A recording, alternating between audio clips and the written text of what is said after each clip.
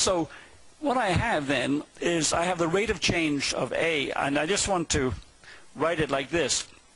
If I look at this reaction, and it's going V1 and V minus 1, then V1 is going to lose a certain amount. It has a rate constant, and we write that as the concentration of A and the concentration of B. So the forward reaction, I put a negative sign in there because in that direction you're losing A and B.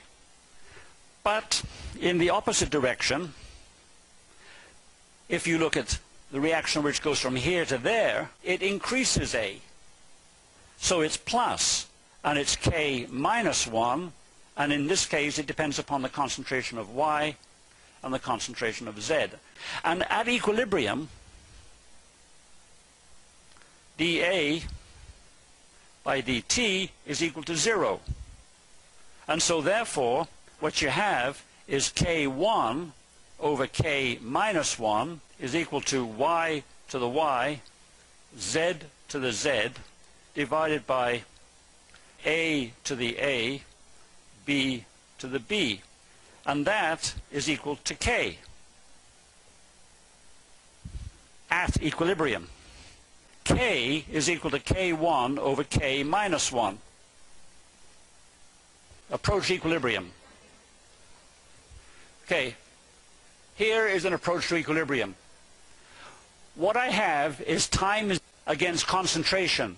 I have an initial concentration of A. It's just going to be A going to Z. And I've got a forward reaction and a reverse reaction, K1 and K minus 1. Like rate constants forward and reverse. And so what's happening here is you have 1 mole of A and it's decreasing. And as it decreases in time, it's going to increase Z until you get to equilibrium. And when you're at equilibrium, there's no noticeable change in the concentrations, right? They're constant.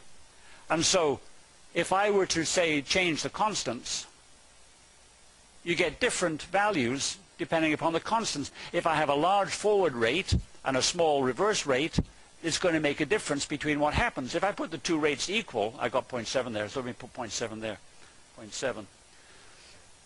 When they're equal, and let me put the concentration there equal to 1, nothing happens. Because you start off with the same concentrations on both sides, and the forward and reverse reactions are equal, so there's no change.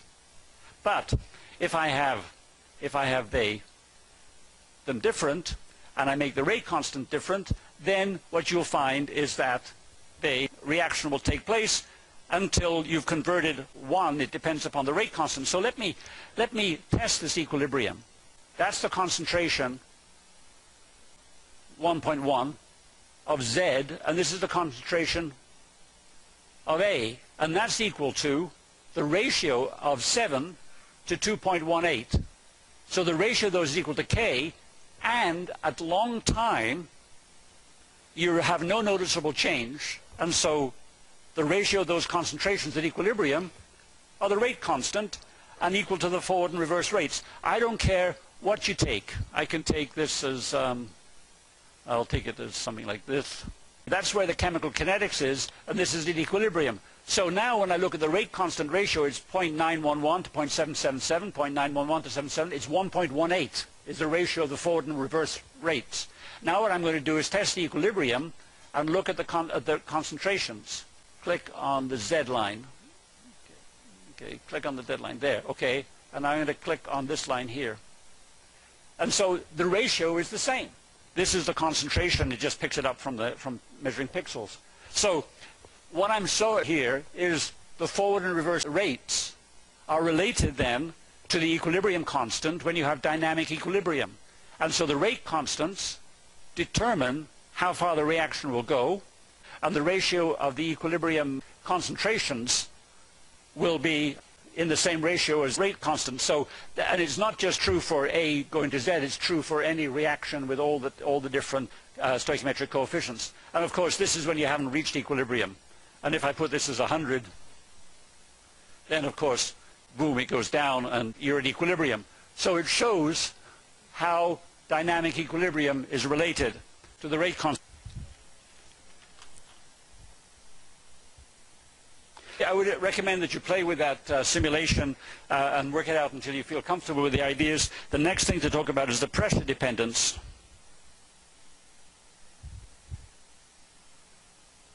I don't think I've got much time in a minute to say much about it, so I'll finish here.